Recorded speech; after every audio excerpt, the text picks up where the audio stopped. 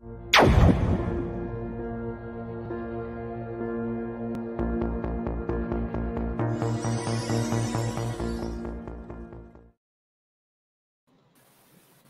from the Asian Productivity Organization.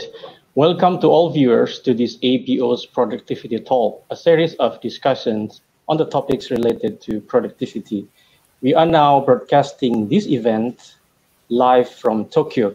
Today, we will discuss the reason why small and medium-sized enterprises, or SMEs, needs to adopt a greener approach in their operation and in their business model. Although the individual environmental footprint of SMEs may be low, but since they constitute a vast majority of businesses in the economy, switching the gear toward a more sustainable approach will have an enormous aggregate impact to the economy in the form of perhaps sustainable growth and at the same time, a more productive economy. To discuss about the issue, we are joined by Ms. Bulganmurun Tsevegjav. Ms. Bulgan, a Mongolian by nationality, a consultant at the Asian Development Bank, who is currently in charge of the project that aims to create a better air quality standards for healthier and more livable cities across Asia. She is also a development practitioner with 15 years long of experience working and implementing projects in the area of climate change, clean energy, low carbon development, etc., etc. She is a former program leader with the Global Green Growth Institute and has also been involved in so many different projects related to inclusive green growth policy in collaboration with varieties of international organizations such as UNDP, World Bank, ILO, UNIDO, UNFCCC, and many others. Before she will start with her sharing, I would like to inform to all viewers that today's session is interactive. I'm inviting all viewers to leave comments and questions in the live chat. So hi, Bulgan, how are you today? Hello, everyone from sunny Manila. I'm doing very good. You may now please start with your sharing, please. Sure, thank you. As Mr. Arsione kindly introduced me, my name is Bulganmurun Tsevegjav. For your convenience of easier pronunciation, please call me in short Bulgan. I'm a development practitioner as was introduced.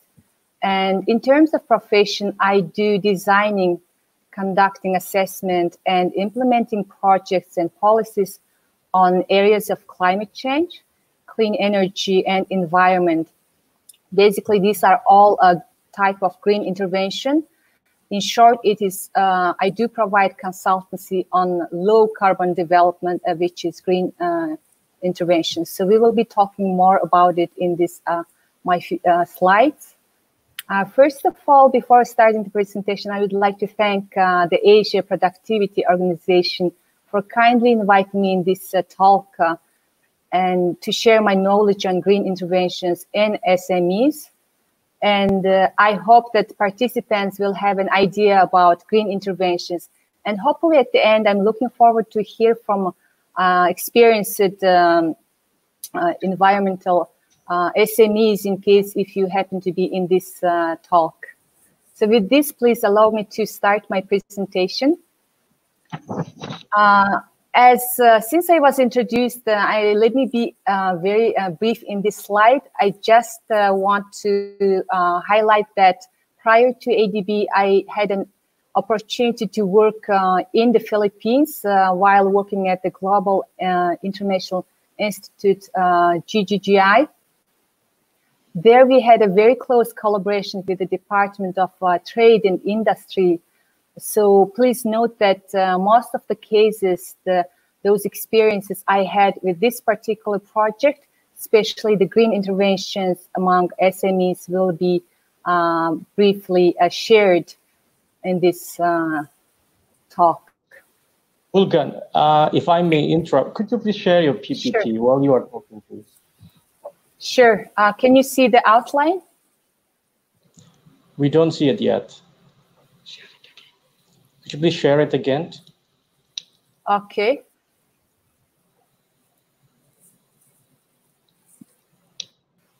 Can you see the slide? Not yet. I think, can we just share it from here if you would like us to do it for you? Sure, no problem. Sure, no problem. I can actually see the slide and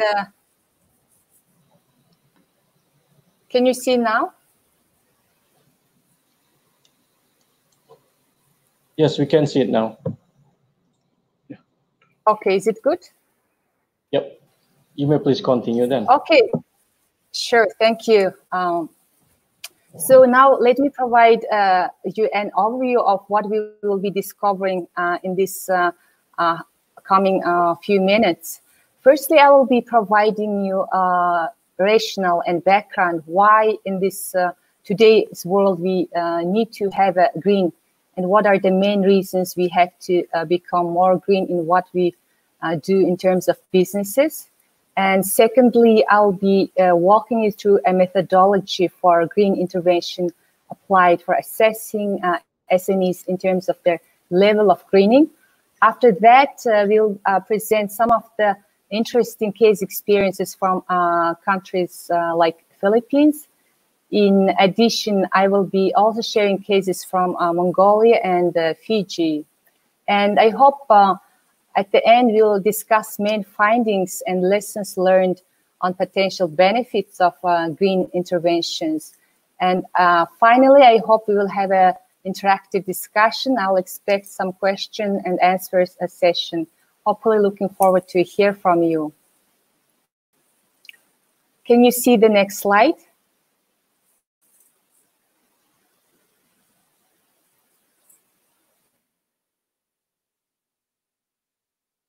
So one of the main reasons why we often these days talk about the need to be green is that we live in a world that has limited resources, and our population is growing much higher speed in comparison to the diminishing degree of the planet's own restorative capacity.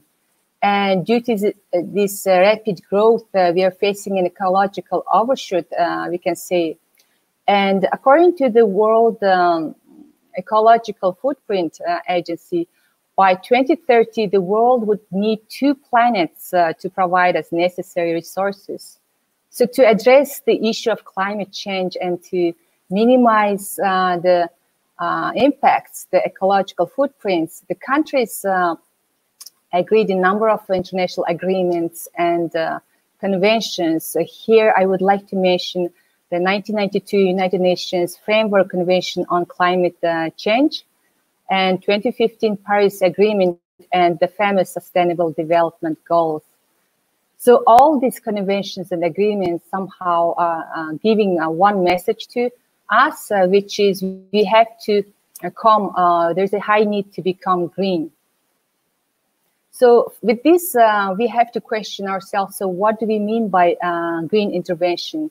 And here, in the context of SMEs for this talk, I'll refer as green interventions or practices can be defined in all activities that are actually aimed at sustainable processes of manufacturing and using optimally use of energy, other resources such as raw materials, water, and other handling of pollutants.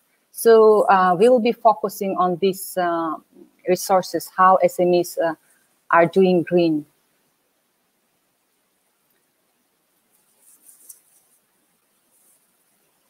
So as you might know, that roles and actions of SMEs are enormous in building a sustainable world.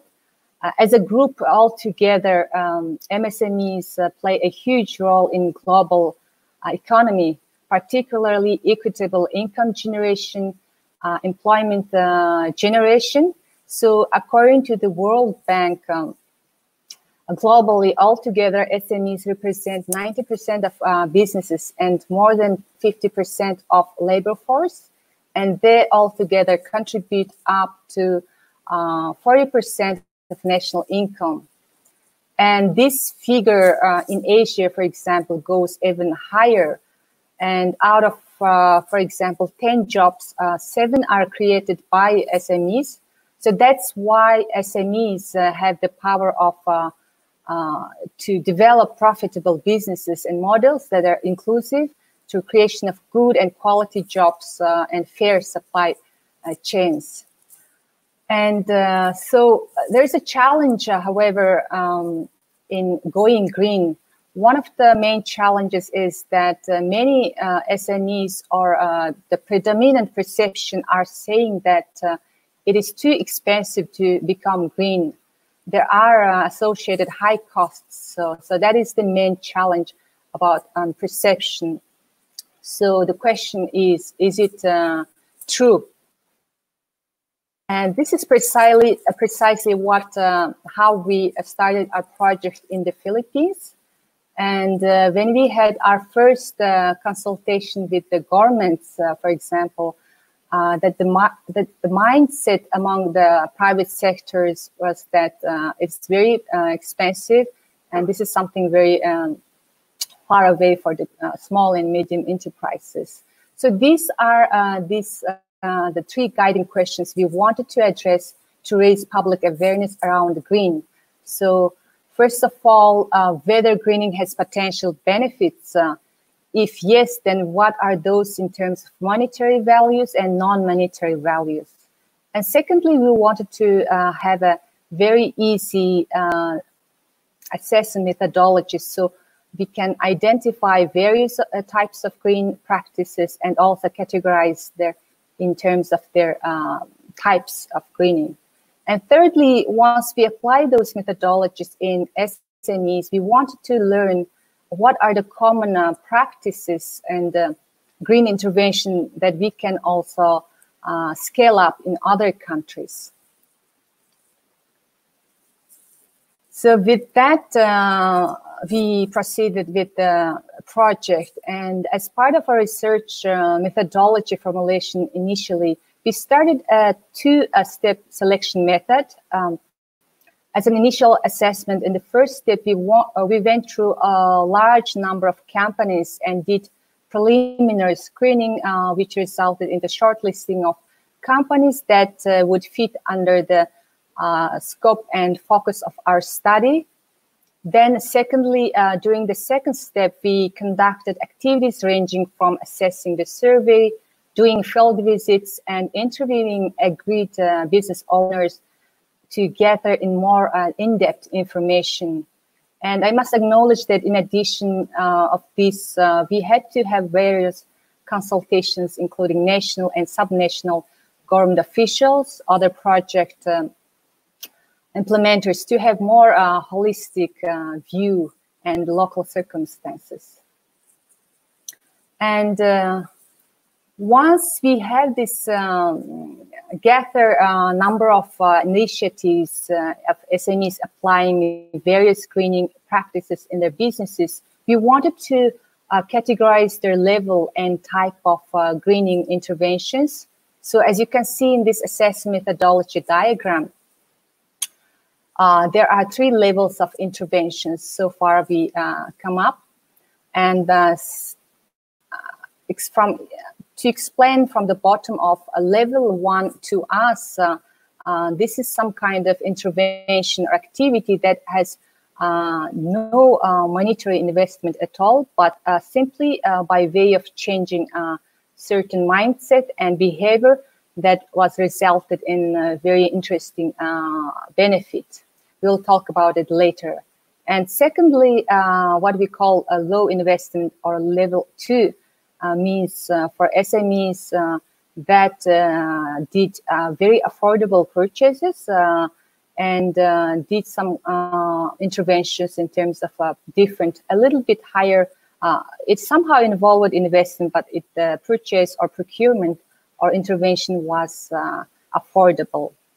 And the last, which is high investment, the level 3, which we categorize, somehow involve the high cost, the technological solutions that company introduced in their processing, the producing and manufacturing facilities.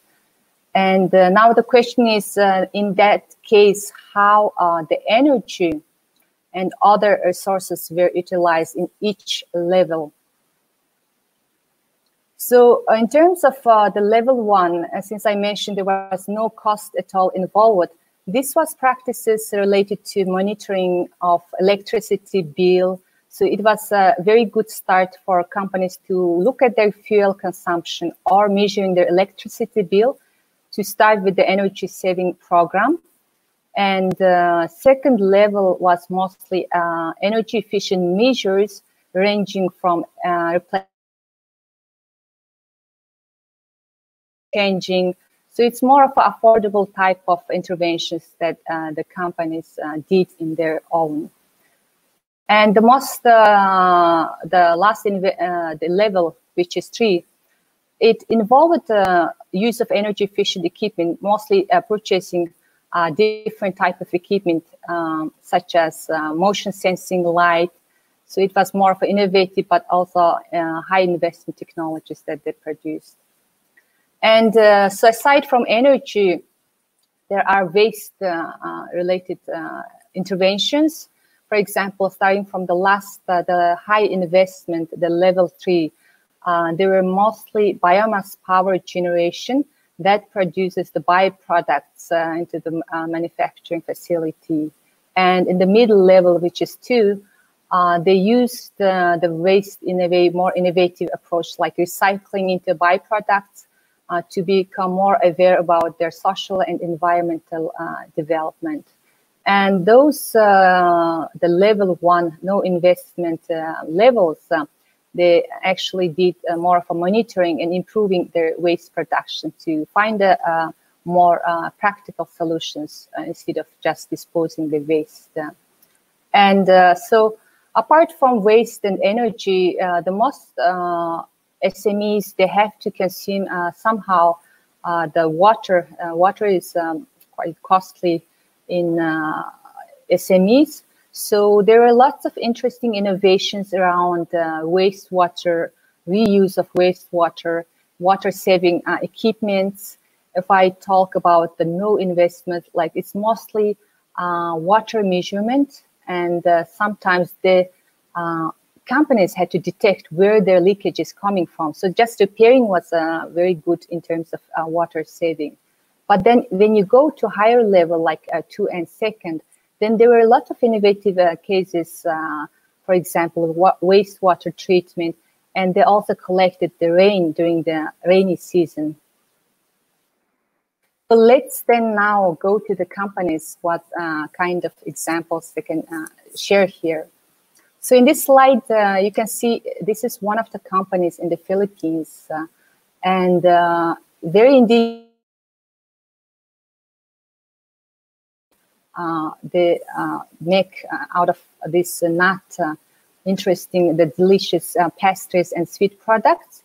And in this company, as you can see, mostly in the left bottom, they used mostly energy efficient measures, for example, replacing of LED lights to have more savings from their energy bill. And now another company here, interesting case is that this company is called Free Food Coconut, which produces coconut sugar and chocolate bars.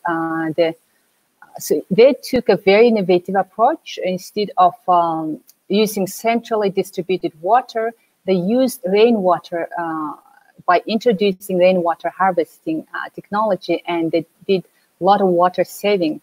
So that was interesting case.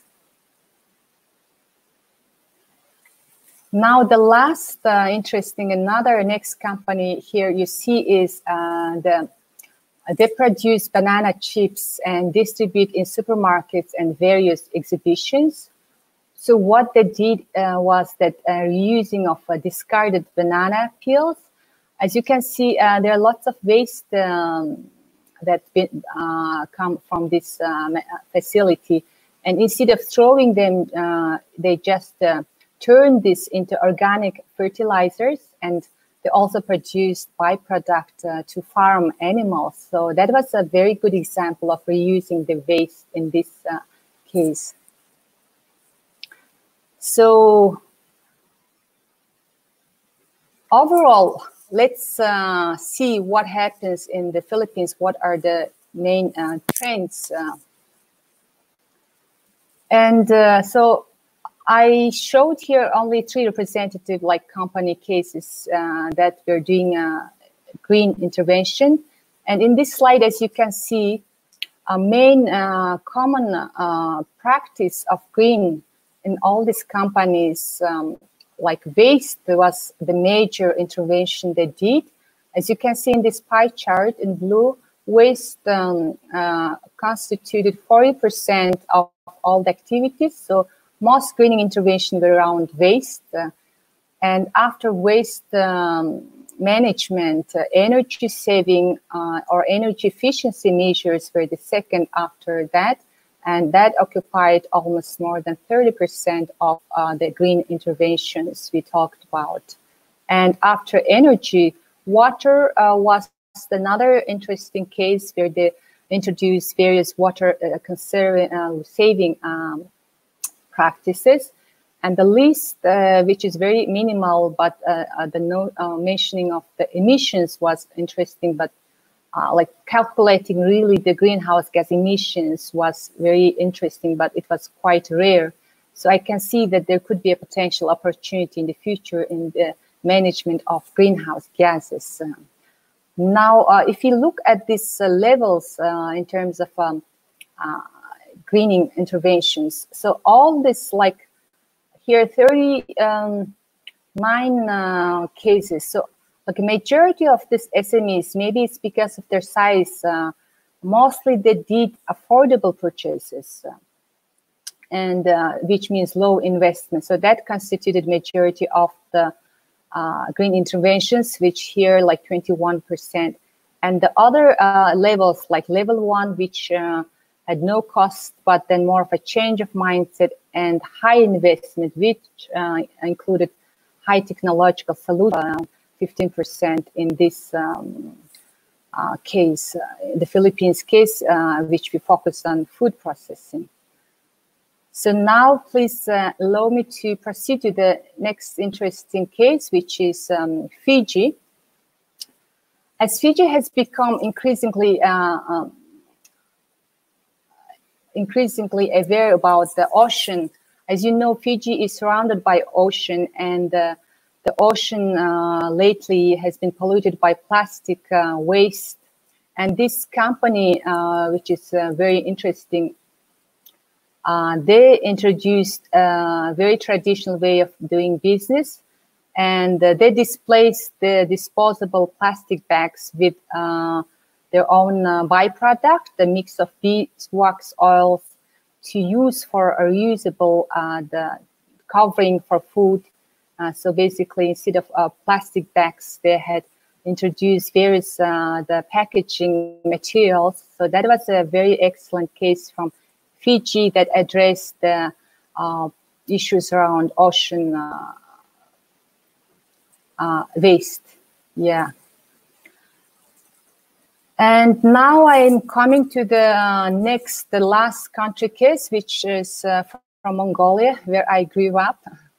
So in Mongolia, because of climate change and many other factors, the land is very susceptible to degradation because of animal husbandry.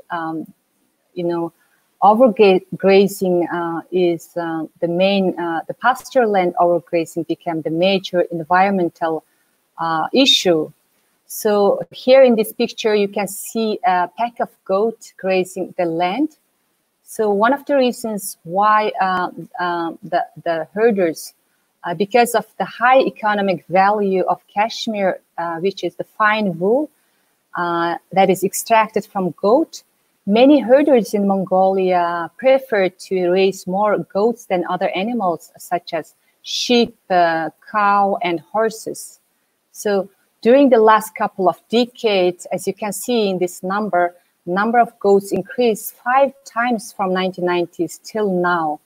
And other animals like horses and cows only 2 times. So as you can see, there's economic connection of and then business with in reference to the environment.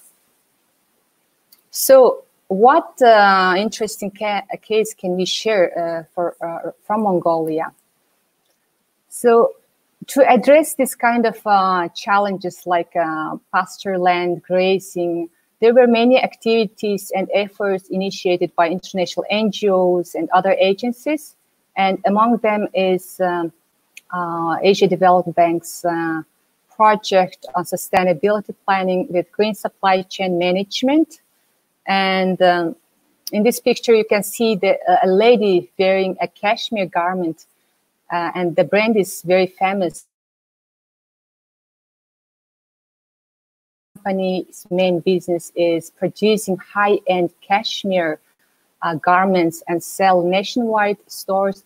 Also, mainly these products go exported around the world. So one of the ADB projects, they did assessment on environmental sustainability and recommended 4P sustainability strategy, what we used to call products and design. Secondly, goes about production, and people and profits. So let's take a close look to the next slide. So as I mentioned, at the grassroots level, the company started to address firstly the land issue. So what they did is the company started sustainable procurement process by closely collaborating with the herders. So these herders who would sell the raw cashmere will need to be responsible for sustainably managing their land. So there's a guarantee that they will sell their raw materials, the cashmere, to the company. So that's how there was a management program to work closely with the herders and community. And secondly, in terms of production process, the company, like other companies I mentioned, they did a lot of resource-saving technologies, introduction of energy-efficient measures, water-saving, and proper discharge practices in the factory. So that was an interesting case. So aside from like production and the design, they also started to take care of their staff, the laborers, in terms of the people management. So there were a very interesting case that they have towards their staff and labor. For example, there is an injury prevention and rehabilitation program. So basically, they are they're introducing health and well-being program. So that motivates the company workers to continue work for the company for long term. And plus, they were conducting continuous training and development and engagement with the community. So I'm now coming to the main findings of the this talk. As we wrap up, at the end of this, what did we learn? The question that I posed in the beginning, like to reflect on that, we realized that green practice is actually, in fact, profitable. The common perception was that it's quite costly, but then we, in fact, demonstrated in terms of costs that it can bring both monetary and non-monetary benefits. So green intervention does not always require large financial investment. In fact, it can be a more of a mindset change, innovative solutions, and using of local resources. Another point is that if measured well, greening is profitable considering the environmental and social benefits they can bring.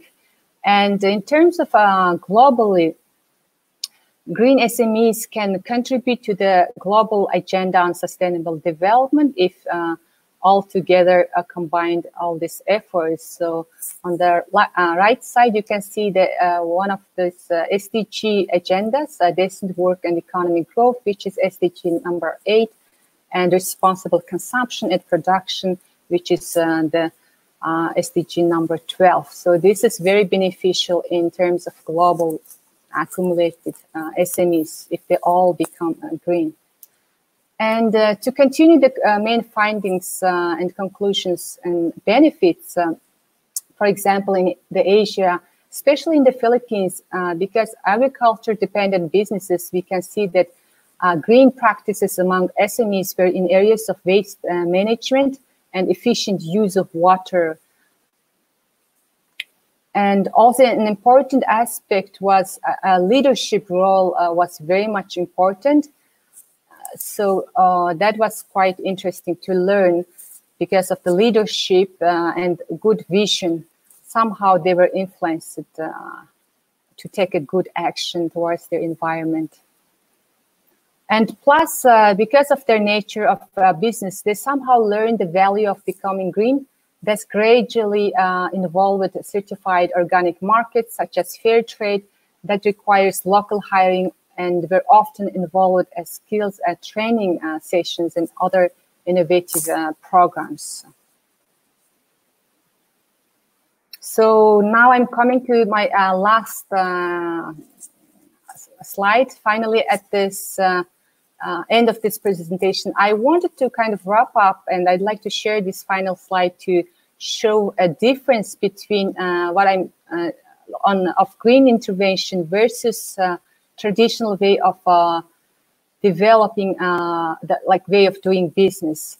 And so-called, for example, on this left side, you can see the linear model where we usually used to do business was that once you extract the resources, then you make a production and then just dispose. So that is the business as usual, the traditional way of doing business, which is called linear model.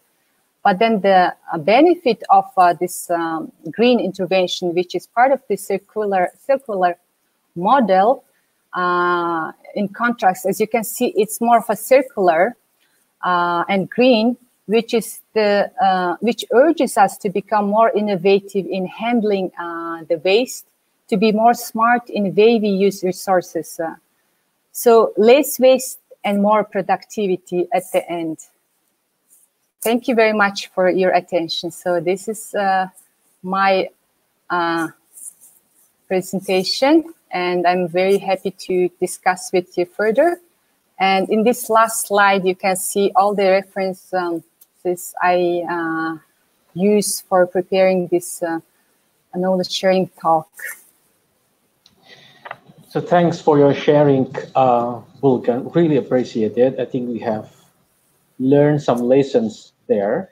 I would like also once again to invite the viewers, particularly for those countries that you have been presented in your project, the Philippines, Fiji, and Mongolia. If you have any question, if you have any practical question whatsoever, please post it here in our live chat. But while waiting for the question from our viewers, let's just have this kind of one-on-one discussion between you and me, Bulgan. If you would like me to to direct the discussion toward that direction, is that based on your experience, what is it the hindrance or the things that is blocking the adoption of green practices for SMEs? So you mentioned about the perception about the cost, right? And also perhaps the perception about the return on the investment. In fact, you also mentioned that at level 1, basically you don't need to invest any money at all, but what you need is just to change the mindset behavior. What was it? The biggest sort of blocking for adopting green practices? Thank you, Mr. Arsioni. I think, in fact, it's very interesting and important question. Yeah. So this hindrance, the common challenge, based on our experience, it's more of both a strong environmental awareness and cost of investment issues. So from our study, like a majority of SMEs, like the pioneers, the champions, were highly environment conscious and inclined to produce sustainable products such as healthy and organic. So as I was mentioning, the leadership was playing a very important role. So one of the enterprises had a very interesting business slogan, which says, I'm just quoting, "What is good for farmers is good for the earth and therefore good for society and the future." So there was an incentive for the farmers also. The mindset was really to do something good for the environment, because they're using the resources, and for sustain their livelihood, they have to really be environmentally friendly. But then, of course, the second concern is, as you said, uncertainty about the investment. Because SMEs generally has limited financial resources. They face with issue of investment trade-offs, whether their small investment can generate greater value. In this regard, it is very important to showcase real examples. Like that's what we learned, that green investments are profitable and it can have high return from greater savings. So that's precisely the objective of our study came in that time. And we also try to convince, or like through our reports and consultations, basically SMEs, we work together. They realize that returns can be collected on both cost savings and increased value of product. For example, once they gradually become more green, their business become like more competitive. And then they will become part of the fair trade, like EU, European Union standards. So they had more advantages, opportunity. So gradually that was, the like experience for those SMEs, but that hindrances gradually could be overcome. Thank you, Bulgan. This is a question from the Philippines, I believe, Joseph Herrera. The person is actually asking about who conducted the survey and assessment in the Philippines. I think the person is referring to the project that you were presenting in the Philippines. There are, I believe, 3 projects. Could you please explain more about that? Sure. Thank you for a very interesting question. So you're asking about the survey, who conducted. So to be precise about this study, as I mentioned, it was part of my work with the Department of Trade and Industry in the Philippines. So we closely worked with this government institute. In terms of doing a survey and conceptualizing, we worked closely with the local NGO called Assist at that time. And we also worked closely with the local Department of Trade and Industry colleagues whom we exchanged views and got collaborated. So you can also find in the website, I'll be happy to share the details, the full report available. Thank you. Another question from our colleague from Mongolia, Ms. Batbilek Sagant. She's basically asking for clarification that changing from linear to circular model of economy, it may be perceived as difficult by most of SMEs. Then she is thinking that at the initial level, perhaps the SME needs to have a really firm support, perhaps from the government, from perhaps international donors. Do you share a similar agreement like what Ms. Batbilek is sharing here? Yes, precisely. I agree 100%. It's initially for any like SMEs, since their scope and size is within like livelihood, a small size, they don't have the same capacity or investment that big, larger companies have. So we learned that in the beginning, it's very important to provide some sort of assistance. So that's the general, I think, in most of the developing countries. Usually it is like NGO, international like donor agencies that work together with the government or directly with the locals to initially have this kind of project. So firstly, that was an interesting observation. I agree. you need to have a you have to have a close collaboration and help where they are lacking. This could be also kind of perception, or they might not know or understand the concept behind green. Once they understand, if some project, for example, addresses that, then they become actually, it is quite quick. They start to take measures, and then the businesses could there are cases that in the Philippines, for example, there are SMEs that started to export their products to European countries. So that was the quite impressive result we could see. Thank you. Let me just continue that question, that particular question, with the idea of adopting green practices.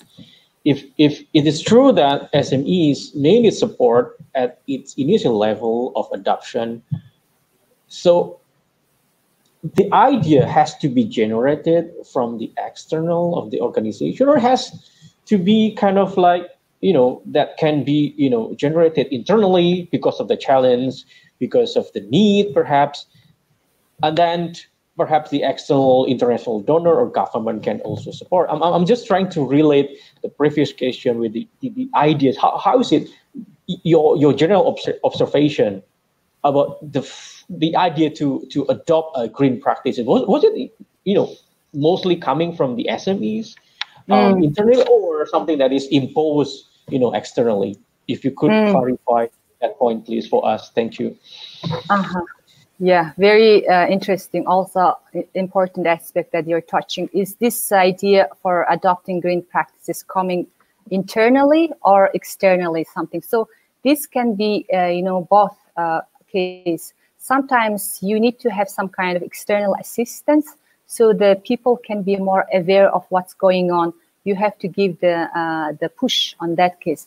But there are also factors where SMEs themselves, they realize, because once they have this ambition to grow and compete in international, or at least within their local community, they somehow start towards that direction. So in our case, for example, when we were doing assessment, we were trying to identify the best cases. So something must have gone before we entered. And for example, in the Philippines, for example, prior to assessment, there have been lots of knowledge sharing, showcasing, or there were some financial support even were introduced by organizations like GIZ and promoting the green growth. So point I wanted to make here is that if the idea, since in this case the concept of green was relatively new, there were perception. The hindrance was that people did not understand. They had idea that this is something very expensive.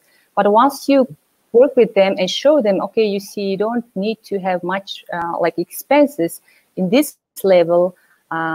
You can be that level, and gradually, SMEs were more motivated to become green or adopt this kind of new practices when they learn from other SMEs that become gradually green. Okay. Thank you. Thanks, Bulgan, once again. Really great answer that you are giving to us. Let me just ask you a really short question. In the case of SMEs, for example, by going greener, can we also say that we are becoming more innovative at the same time? Yeah. So actually, I think this is the one thing. When you say we are becoming green, it's also about being innovative in what we do. In other words, becoming greener does hand in hand with becoming more innovative. So to answer your question briefly, yes, I can say the green practices or sustainability principles make SMEs more innovative. I can just briefly share 2 examples here. First, since SMEs are very cost conscious and cannot invest in large green technologies as they can be pricey. In this regard, they start searching for low cost and local harvesting. So they don't just purchase some like expensive equipment, but they just start to doing on their own, like best use of heat and have to reuse their waste. So it's more of their own innovative ways of doing it. But sometimes the regulations or policy, because of the government, they might impose that like restrictions, like for introduce some kind of energy efficient measures. So it's kind of interesting.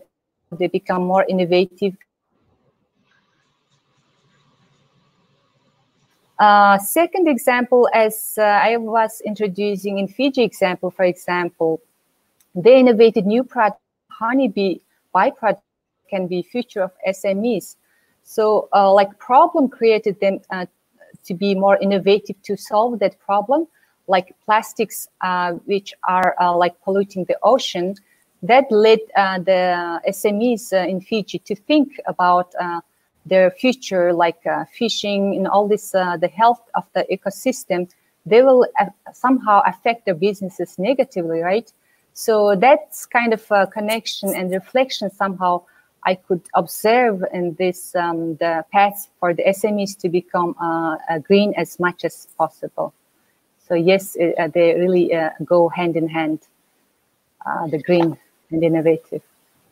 Allow me to take another question from our viewers. This is from Bangladesh, Mr. Muhammad Nazir Ahmad Mia, I believe. So he's asking basically, what are the relevant of, kind of the standardization in here, like such as ISO standard, or we have also EMS being put in place. So the adoption of green practices in SMEs can also be, relying on these standards. Your view, please. Yeah, thank you, Mr. Mohammed.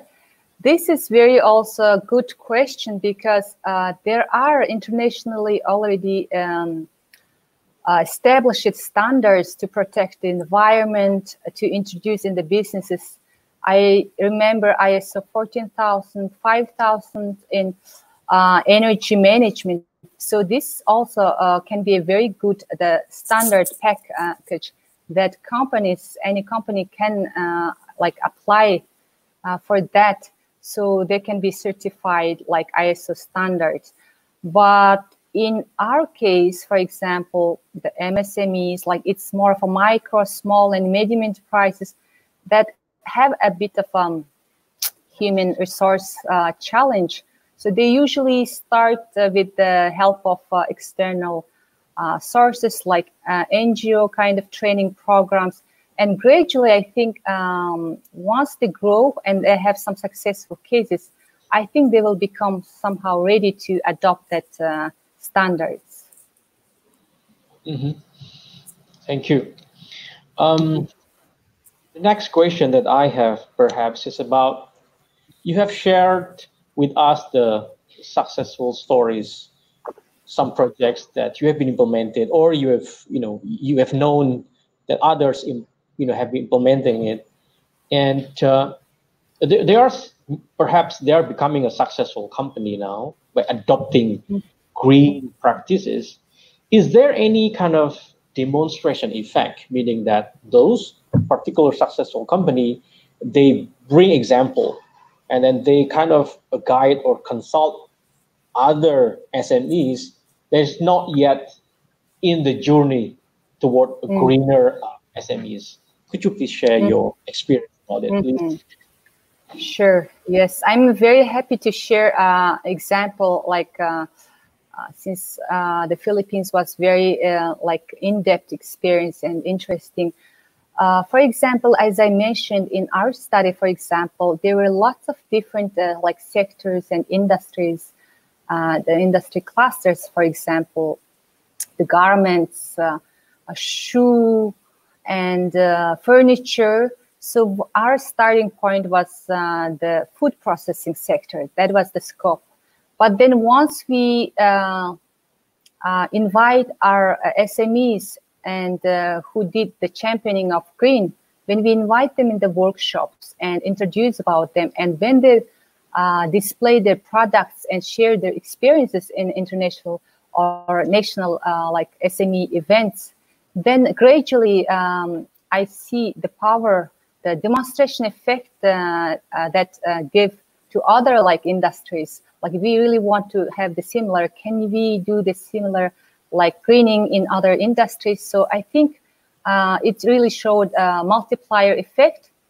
And I think there are like very interesting like cases that led them to also like many other SMEs, for example. In this case, we only like focused on food processing industry, but already when we were like doing a demonstration of sharing our examples in different events, already other like SMEs were asking, and I think Department of Trade and Industry itself, they organized very interesting fair exhibitions, so that was very good effect I could see. Thank you. You also mentioned in your presentation the relation between becoming more sustainable, and then at the same time, it will also create the employment. You also highlight that there is this perhaps a relatively strong relation between, adopting green practices and embracing like, more female labor workforce, for example. Can you please highlight a little bit or elaborate more on the effect of going green for SMEs, and then its impact toward employment, and also perhaps employment for the sort of marginalized people in the society? Yes, yeah, it's very important. In fact, the marginalized society or inclusiveness approach. In the talk, I was mainly focusing to share on resources that that becoming like used by SMEs. But as we go deeper in our studies, we realized that SMEs somehow been cooperating with the local communities and people as their like suppliers, because hiring locally helped them to retain workers a long time, and also contribute into the livelihood of their own communities. So, for example, they supported indigenous tribes and farmers in their areas. So then those, they become more motivated to not like migrate to our city. They stay and then protect and stay in the farm. And then like that were like in coffee, cacao, like that kind of industry in SMEs, because since they are farmers, they want to like stay, and if there's an income sustainable, they're willing to work. So there were lots of cases they partner with the local indigenous groups within that field, because for the SMEs they need to have like continuous supply chain. On the other hand, for the farmers, they want to be continuously employed. So that was quite interesting, the relationship for the enterprises when they were growing. So they become more capable of taking care of the environment and community they were inside within that like local area. So definitely there were best cases where like they had a very good community program, continuous like training for the locals, because as you can imagine, like farmers, they don't have this proper like licensed education or diploma, but then they've been living in the land for their generation. So sometimes you have to provide some kind of like training on how does this solar like panel work. So once they have this practical like training, they become very much motivated and want to stay like long for this supply chain. Thank you. This is perhaps the last question before we end up the session. I hope that we can continue longer, but the time is limited for us. So let me just touch upon on the role of government. This is also the point raised by our colleague again, Ms. Bat Bileksagan from Mongolian Productivity Organization. So if you could tell us some best practices, government policy, government intervention, in promoting, let's say, green productivity or green practices in the SMEs. I believe that you have worked a lot with the government. I can see from your CV that you have this really long engagement working on the policy level. If you could share us about the best practices, again, government intervention, government policy, that would be great for all of us. Thank you. Sure. The last question, indeed, it's very important. The role of government, I see, also plays very important factor in promoting the sustainable way of doing businesses. So I'm just thinking what would be a good example to share here, like example where the government really helped to promote. So this could be, since the question was provided from Mongolia, Mr. Batbidzik, so maybe I can just take one example from Mongolia, but in a different like context. For example, I think in Mongolia, there were some policy to like, in Mongolia and other developing countries, there are lots of like second-hand cars and vehicles were used, and that was actually creating pollution in the road.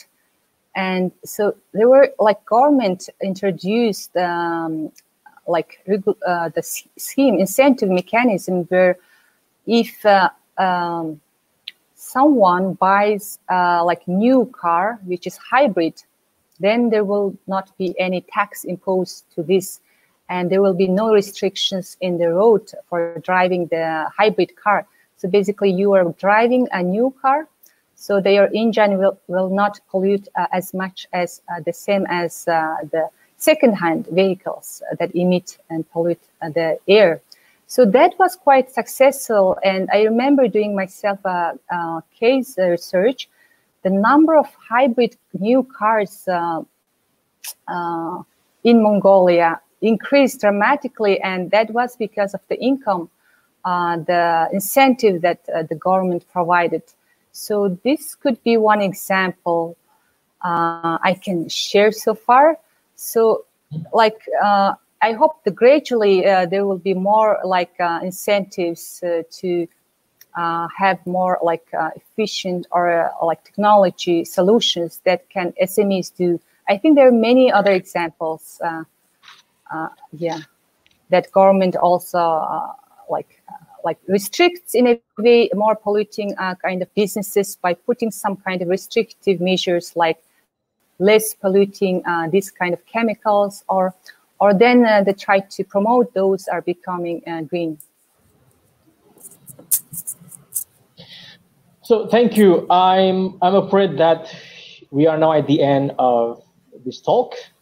I would like to express our gratitude to you, Ms. Bulganmurun Tsevegjav, consultant from the Asian Development Bank, for sharing your time and experience with us. Really appreciate it. Hopefully that we can have another sessions in the near future. I would like also to thank the viewers for their engagement. If you still have comments and questions, please leave them on our YouTube channel, and we'll try to get back to you as soon as we could. I believe that, and I'm sure that Ms. Bulgan will be very happy to provide us with her answer on your questions. If you like also to receive updates on the future productivity talk or any other updates related to APO, please subscribe to our YouTube channel as well.